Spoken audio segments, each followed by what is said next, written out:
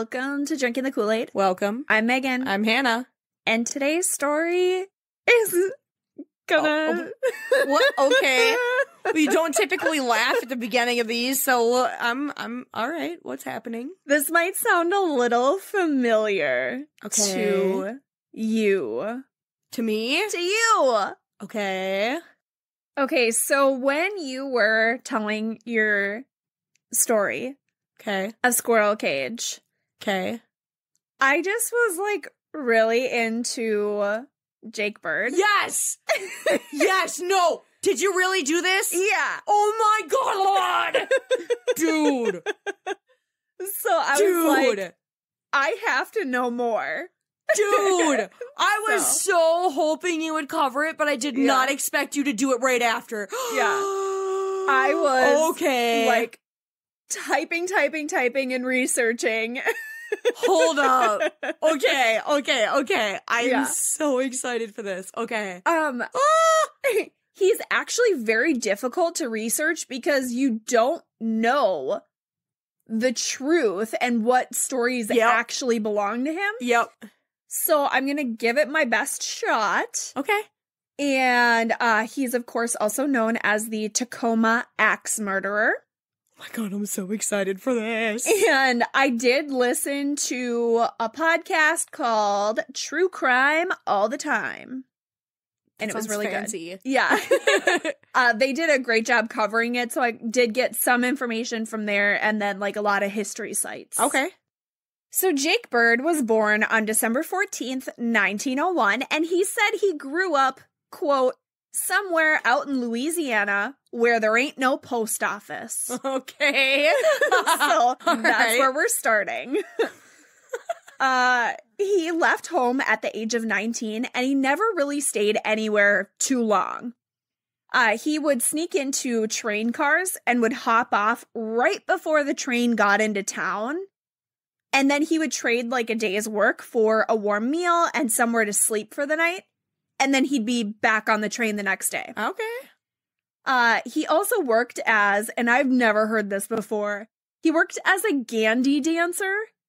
Nope. I have no clue. Yeah, so it is a railroad maintenance worker. Oh, okay. Yeah, but I suppose that makes sense. It does, but I really like that. A Gandy dancer.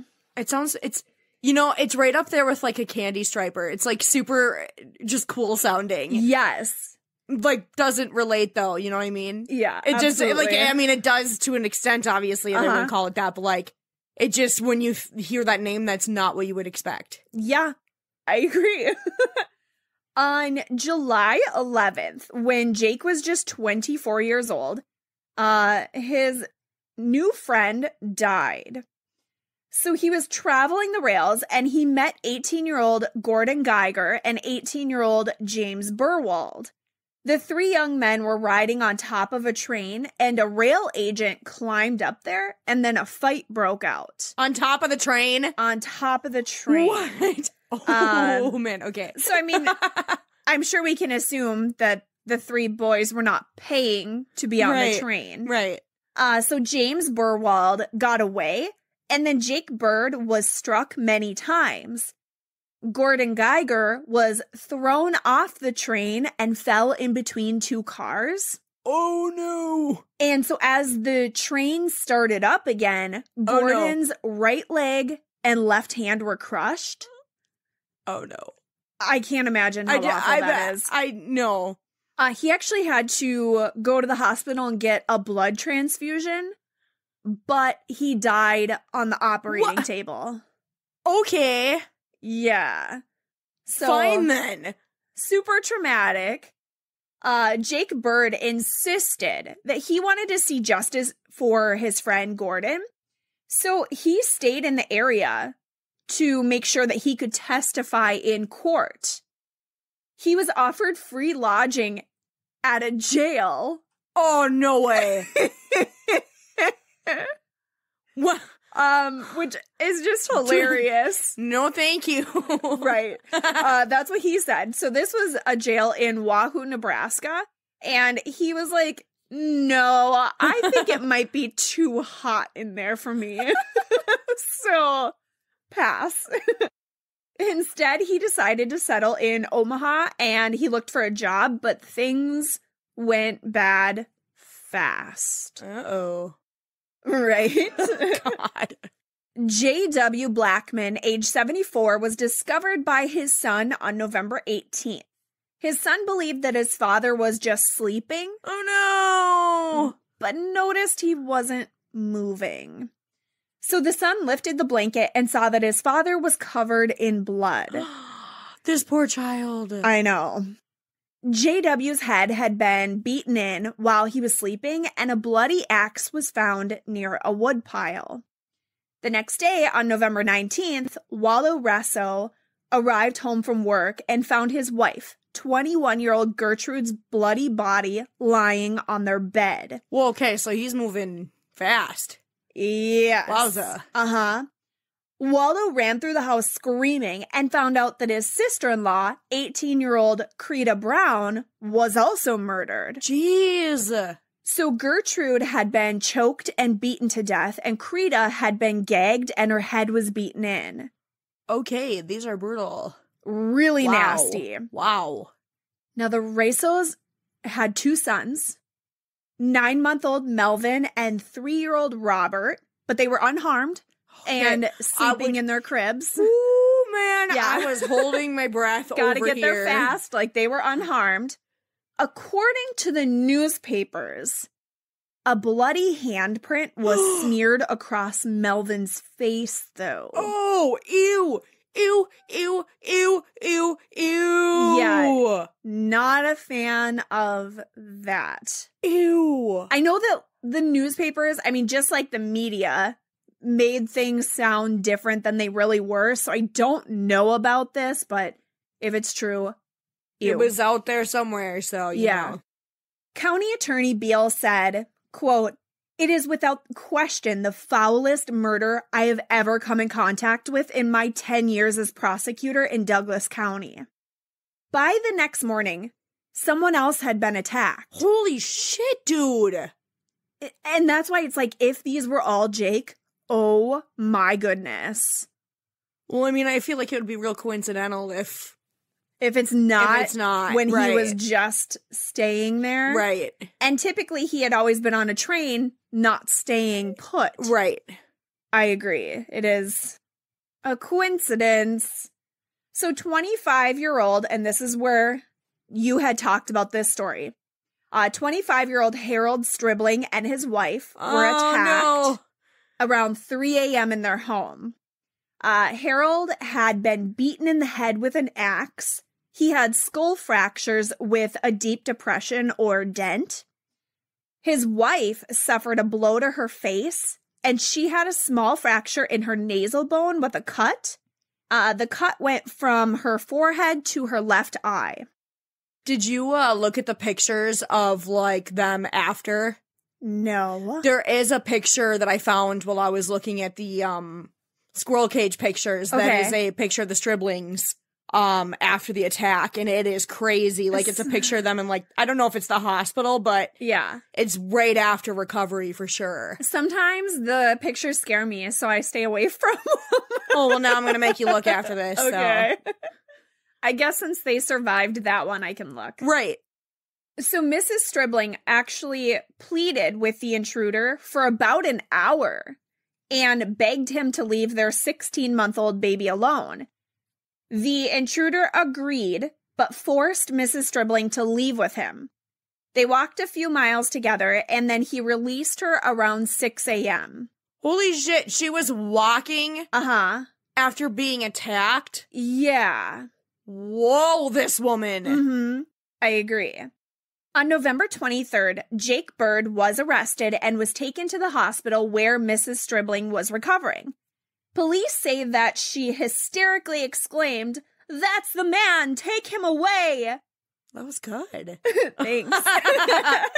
But other witnesses say she actually did not identify him immediately and requested that he come back at a later time so she can look at him again. Okay. So that's why I kept saying the intruder, because we don't actually know for sure right. that it was Jake. I mean, I definitely think it's plausible, though, that if you are in shock, you're not going to, like, immediately, you know, it is possible that you're not going to immediately recognize them. Absolutely. Yeah. And if you're on painkillers and all sorts of stuff, your brain's not functioning at a normal rate. Right. You know? Jake was convicted and charged to 30 years in prison for the attack, and this is when he went to Squirrel Cage Jail. Ayo! But he was released in 1941 for good behavior after serving 12 years. Oh, well, see, you just answered your own question from when we did the Squirrel Cage. Yeah, I found it. Jake maintained that he was innocent the whole time, and several officers testified on his behalf, stating he didn't fit the initial description that was given to the police. Oh. Right. So that's interesting. That is really strange. Because this specific case really has been pinned on him. Right. But who knows? The police also received several reports and letters from people saying Jake might not be the guilty one. He was never charged with the first murders of J.W. Blackman, Mrs. Resso, or Creta Brown. And Jake was arrested again in Michigan in February of 1943 after multiple burglaries. Wow, he's on a roll. Yeah. And he was sentenced to 4.5 to 5 years and then was paroled on August 27th of 1946. On October 30th, 1947, when Jake was 45 years old, he stopped at the home of Bertha Kludt and her daughter, Beverly June, around 2 a.m. Both ladies worked at a local bakery, and he went inside the house and hacked them to death. Oh my. With an axe. Oh my. Yeah. The neighbors heard the women screaming, and they called the police. Ugh. When 2 officers arrived at 2:30 a.m., Jake took off running barefoot and crashed through a picket fence. After scaling several backyard fences, the police were able to corner him in an alley, and then he started attacking them. Whoa! Right. Dude! He slashed the hand of one officer and stabbed the other in the shoulder. Officer Sabutis was a former prize fighter known as Tiny Lamar, and he was able to hit Jake with a left hook to the jaw, and then he kicked him in the groin. Yes! Go this dude that I'm not even going to try to repeat the name of. Okay. When other officers entered the crime scene, they found Bertha Kludt, age 52, dead in her bedroom, and her head was nearly severed due to a blow to the throat, and she had multiple head injuries. He is incredibly violent. Yeah, it was really, really bad. Like, every single one of these is just brutal as all hell. Uh-huh. Her daughter, 17-year-old Beverly June Kludt, was on the kitchen floor. Both women had been bludgeoned to death with an axe, and it was determined that an attempt had been made to sexually assault Bertha. Oh. I will say that there wasn't anything besides the fact that, like, the officer said she was lying on the floor and her dress was up. Okay. But there wasn't... That's very... Yeah. That's an easy thing to happen in a fight. Right. Exactly. Or even if you're crawling on the ground or something, so we don't know for sure. Right. Hopefully not. Yeah. So it's believed that Jake was trying to rape her, and then Beverly heard her mother's screams and came running. And that's why he had to murder both. So that was the initial thought here. Well, except for he's murdered, like, everybody in his path so far. Right. Except for the kids, so. Mm-hmm. Yes. Jake was really trying to convince the officers that he was innocent, and he knew who did it. He was like, there was this guy named Leroy, and he actually committed the murders. He said this Leroy guy picked him up when he arrived in Washington. Oh, I can't wait to hear this. And Jake was such a good liar that some of the officers were fooled by the story. You've got to be kidding me. But Things changed when Jake's pants were processed and they found brain matter. Oh, okay. So I really thought you were gonna say blood or something. Sure. Brain matter was 1000% not what was in going through my head. Wow. Yeah. Yeah. Wow. Yeah. Mm-hmm. Okay. He eventually confessed to the 2 murders and said that it was a burglary gone wrong. In his signed confession, he said he entered the Kludt residence through the unlocked back door to commit what he called an easy burglary. He brought an axe that he found in a shed just in case somebody tried to bother him. He removed his shoes and snuck into Bertha's room and stole $1.50 from her purse. When he went to the kitchen, he says that Bertha was standing behind him. Jake told her he only wanted her money, and then he would grab his shoes and leave. But she grabbed him and they started fighting, and that's when he murdered the 2 women.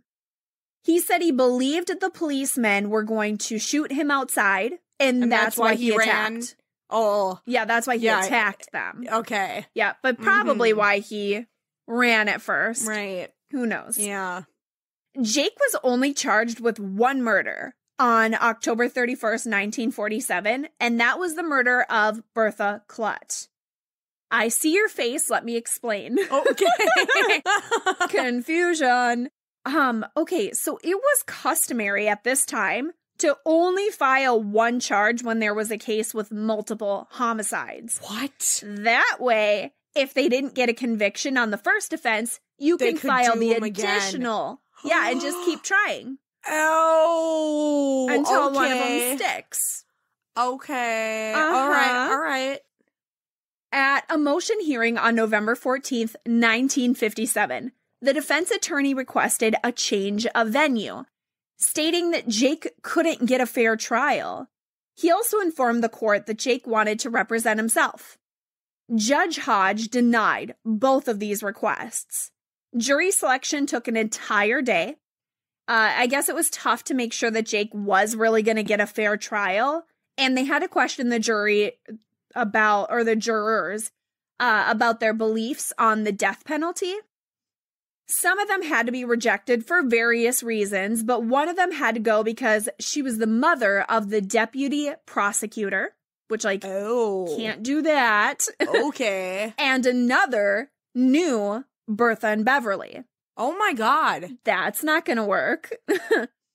10 potential jurors admitted that they were already influenced by the newspapers and radio. Holy shit. Okay. Yeah. So kind of a shit show going on here. The trial lasted a day and a half. That's it. A day and a half. And the prosecuting attorney had the goal of proving that Bertha Kludt's death was premeditated so that Jake could get the death penalty. Blood and brain tissue from both victims had been found on Jake's clothing. His bloody fingerprints were in the house and on the axe. Good Lord. And his shoes were found in the house. Sorry. Oh my God. He did left his shoes in there. Yeah. Oh man. Sure did. The state introduced a surprise witness, and that was the Tacoma police officer, John Hickey. He said that when he arrived at the scene, he found the suspect covered in blood, and 2 officers were wounded. He handcuffed Jake Bird and entered the house. He saw a young girl in her pajamas lying partially in the doorway of the kitchen and dining room, face down in a pool of blood. He testified that he and Officer Russell Skatum beat Jake Bird while he was in their custody. So John Hickey explained that he lost his temper after viewing the bodies of the 2 women that were murdered. When they sat in the patrol wagon, he asked Jake why he murdered them, and he said he didn't do it. Leroy did. Oh, good God. Jake told the officers that he met Leroy at a pool hall in Tacoma, and he was just there at the house looking around. It was Leroy that committed the murders. He was just looking around. Just looking around. Yeah. You know. Holy crap. And so the officer obviously knew he was lying, so he got pissed, and he hit him in the jaw, which knocked him to the front of the patrol wagon. And then he started beating him with his nightstick. Oh. Once Jake said, "Don't kill me," the officer realized what he was doing, and he stopped, and they got him to a hospital. Okay, I mean, at least the officer's honest. Right. Yeah. Officer Hickey said he regretted losing his temper. Can't do that now. Right. Right. Oh boy. Yeah. When the prosecutor moved to enter Jake's signed confession into evidence, the defense objected and said Jake was clearly under duress, so it had to be inadmissible. If he got a beating from an officer prior to the confession, it could be possible that he feared for his life and confessed because he was so scared. The judge was like, "Listen, there is no correlation between the beating and the confession." So the confession was presented. The jury deliberated for 35 minutes. Okay. 35. They were like, "No, we got this." Yeah. Before returning with their verdict. Jake Bird was found guilty of first-degree murder, and on December 6th, 1947, Judge Hodge sentenced him to be hanged. A motion was denied for a new trial. Defense attorney Selden said, quote, "I feel whenever any man 45 years old gets an idea that no lives are safe to anyone except his own, that man is a detriment to society and should be obliterated." He also called him a dumb transient. Oh! And the attorney did say that Jake was just in the wrong place at the wrong time. And he said he believed the brain tissue was on the axe and Jake's pants due to the careless way the police handled the evidence. Okay. So, that's his own attorney saying, "Oh, I want my client obliterated." Yep. I'm actually shocked that he didn't get a new trial right there. I mean, what year was this? 1947. I'm just saying. I'm just saying. I'm just saying. Judge Hodge asked Jake Bird if he wanted to comment, and he said, quote, "I was given no chance to defend myself. My own lawyers just asked you to hang me. They apologized for defending me. If they were so reluctant to defend me, why did they contest the prosecutor's proof of murder and now say that everything's proven?" Soon after this happened, Jake started confessing to his involvement in a dozen murders that took place over a span of 20 years. He was really trying to get out of the death penalty and said that he was going to tell them about 44 murders that he either committed on his own or participated in. Well, this explains why the numbers were so freaking all over the place when I was researching it. Everywhere. And I will say, you threw out the number 46, and yes, I saw that in a lot of places too. That's the one I got the most out of all of them. I found the 44 in a history link, so I was like, I'm just gonna take it. But yeah, 44 or 46, somewhere in there. He even admitted that he murdered Harvey Boyd, even though Clarence Leuchart was already convicted for this. It was later discovered that Jake and Clarence Leuchart were friends and served time together. Oh. So when Harvey Boyd's mom was questioned, she said she was absolutely convinced that the correct man was already locked up for the murder of her child. And it looks like Jake might have been trying to do his friend a favor by taking the fall for a murder because he already knew he was going to be hanged. I mean, okay. Right. He doesn't seem like a nice guy, so. Yeah, true. His confessions were compiled into a 174-page report for the governor's office. That's a lot. A lot of pages of confessions. Governor Walgren granted Jake a 60-day reprieve so that he had extra time to clear up the 44 murders he's confessing to. Of the 44 or 46 confessed murders, only 11 were substantiated, but apparently Jake had more than enough knowledge about the other murders to become the prime suspect. Okay. Yeah. This explains so much. Right. Our stories are all tying together. During his travels, Jake had murdered people, mostly women, in Illinois, Kentucky, Nebraska, Oklahoma, Kansas, South Dakota, Ohio, Florida, Wisconsin, Michigan, Iowa, and Washington. Holy hell! Oh, I was losing my voice there. While Jake had some extra time, he appealed his conviction to the Washington State Supreme Court. He argued that Judge Hodge made several judicial errors and demanded that he get a new trial. On November 30th, 1948, his final petition to the state for a retrial was denied. His new attorney made several attempts to get a stay of execution, but the motion was denied and the court refused to review the petitions. He spent his final days talking about a small black box that contained money from burglaries, and the box was with a friend in Louisiana, but he never said who. He wrote a 20-page memoir, gave it to his attorney, and said it could be released after his death. Part of the writings were disclosed, but a lot of it, I guess, was things that already came out during the trial. On July 14th, 1949, Jake Bird ate his last meal on death row and talked with his attorney for 2 hours. There were 125 people who gathered around the gallows, and a prison chaplain read a letter from Jake that said he bore no malice toward anyone and sought forgiveness. The chaplain wasn't even finished reading the note when the trap door opened and Jake dropped through. What? Which I don't know if that was an error or if they were just done with his words. I have no idea. But yeah, he's not even done and the trap door opened. Well, that's because he done went and fucking cursed everybody. He did. They were just done. They're like, screw you. Yeah. Well, I think it's funny that he's like, saying he bore no malice toward anyone. Yes, you did. Yeah, because you freaking cursed everyone. Yeah.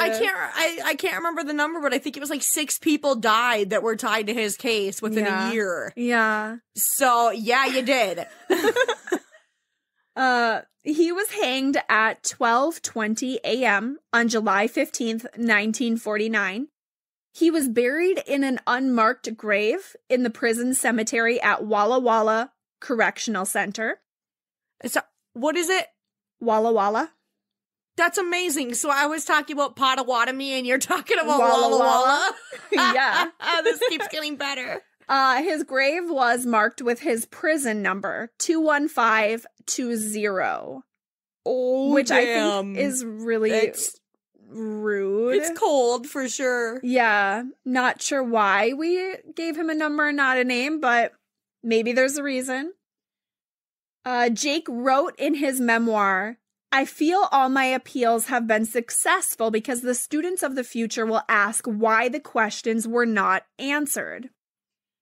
I don't know exactly what he's saying there, but if he's saying that he didn't get a fair trial, I actually agree. But I mean, I'm just saying. Does it matter? Because either way, we ended up where he was going to end up, so. Right. I mean, his own lawyer, like I said he should be obliterated, and he wasn't allowed to say anything to defend himself at the trial, I guess. So I'm not saying he didn't commit the murders, but there are odd things that have happened. Yeah, for sure. Also, I did find this really strange, and I know this may be something that was different back then. So the murders took place on October 30th, 1947, and Jake was charged the very next day. The trial lasted a day and a half. The jury deliberated 35 minutes, and he was sentenced on December 6th, 1947. So, like, how on earth could you gather all the information you need for the trial in a month? Yeah. Like, whoa.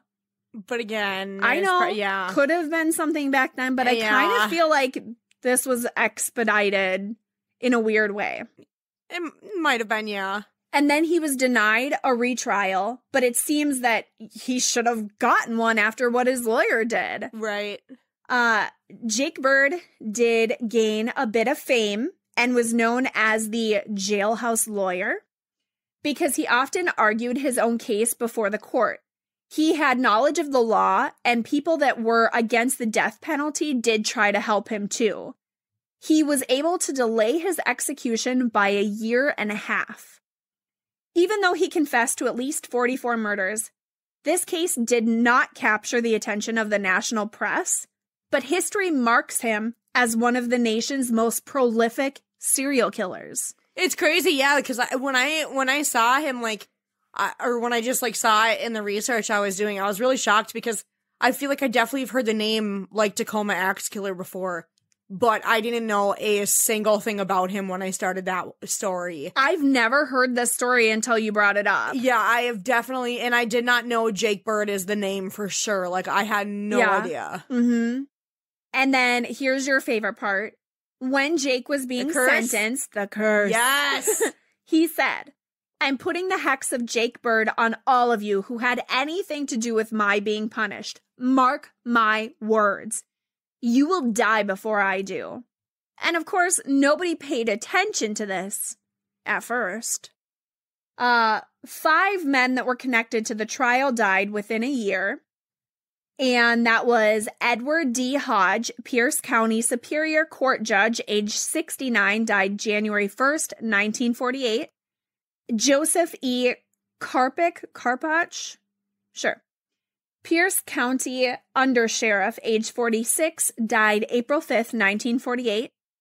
George L. Harrigan, Pierce County Court Reporter, age 69, died June 11th, 1948. Sherman Lyons, the officer who recorded Jake's confession, died October 28th, 1948. James W. Selden, defense attorney, age 76, died on November 26th, 1948. According to the Tacoma News Tribune, all of the men died from heart attacks. So that's really weird. Oh, I did not know that part. Really weird that they all died the same way. A 6th man, Arthur Stewart, who was a prison guard assigned to death row, died of pneumonia 2 months before Jake's execution. Holy crap. So that one's kind of also lumped in there. It was reported that Jake even put a few hexes on some of the prisoners. What? Uh-huh. A local paper printed stories about the hexes, and a few of the prisoners supposedly died after Jake hexed them. Things didn't stop there either. Like Hannah said in her story, Mr. and Mrs. Stribling, they were the ones attacked in their home with an axe. Well, I guess a lot of these were, so that doesn't narrow it down. But both survived. They were the survivors. Yes, they were the survivors. And there was some controversy about whether Jake was the one that did it or not. Well, years later, Mr. Stribling shot his wife in the head, then shot himself. And Hannah brought that up too. So she ended up surviving and he did not. Some people do believe that that's part of the Jake Bird curse because they were the ones that the said, survivors, yeah. Yeah, and they said it was him, and he got convicted for that. Yep. It's believed that Jake might have some sort of supernatural power since he was able to hex so many people. Either way, whether you believe in the hex or not, it is really strange that he really says it, the words come out his mouth, and then people die. It is really weird. Like, a lot. I know it. If it was like 1 or 2, I'd be like, okay. No, I know, but it was, I mean, that's a decent amount. Many. Yeah. Yeah. That's a lot of people tied to the case. So I guess one of the things I wanted to bring up with that is like, if he was truly hexing and was hexing people in jail, that might be why his ass is haunting Squirrel Cage so hard. No, it would make complete sense. Yeah. Absolutely. Yeah. So, because it's anything, yeah, and they say that like if you mess with his cell, that a lot of times is when he you start seeing things because he starts coming out because he's pissed off. Yeah. So, I mean, yeah, it would make a lot of sense. And he did spend a decent amount of time there. And given the energy that he has, I feel like it's definitely easily something that could be left behind there. Yeah. So that's it. No, I'm just really excited that you covered that because like I could hardly take it as I was researching Squirrel Cage because like he kept coming up and it was just so difficult because I wanted to know his story too, but I didn't want to mix the two stories up. I know. So I couldn't really look at anything that had to do with him. Well, it's funny because during your story, you kept going, and this ties back to Jake Bird, and he'll come up again. Oh my God. And that's so I was awesome. like, that's it. Oh, I loved it. We coordinated. That was super cool. That was super cool. We should do this again. Yeah. It was actually fun to get the spooky side of things and then actually tell the story. Yeah. So let's do this again. Okay. Okay, deal. All right, so make sure to follow us on any of your podcast apps. Tell us the stories you want to hear. Like us on Facebook, Instagram, Twitter. Leave us a 5-star review if you love us. Tell your friends, tell your cats. Bye.